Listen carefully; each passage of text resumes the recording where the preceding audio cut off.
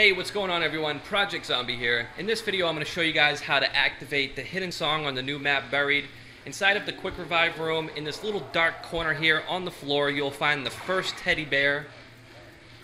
That is the first teddy bear. We're going to move on to the second one now. You don't have to get these in the same order I am. You can do it in any order and it will still work. There are 3 teddy bears that you need to retrieve. We're going to the second one, and the second one is located inside of the candy shop.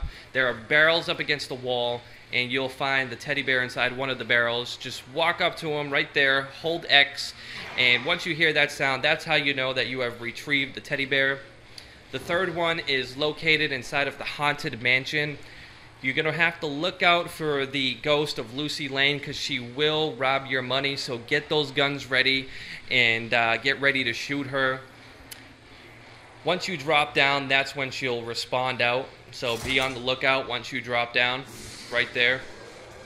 Third teddy bear is located in this room here, where the double tap is. Right in the corner here. Now once you've picked that up, the song should activate. And that is the last teddy bear. If you found this video helpful, make sure you stomp that like button for me. That's all I got for you guys right now.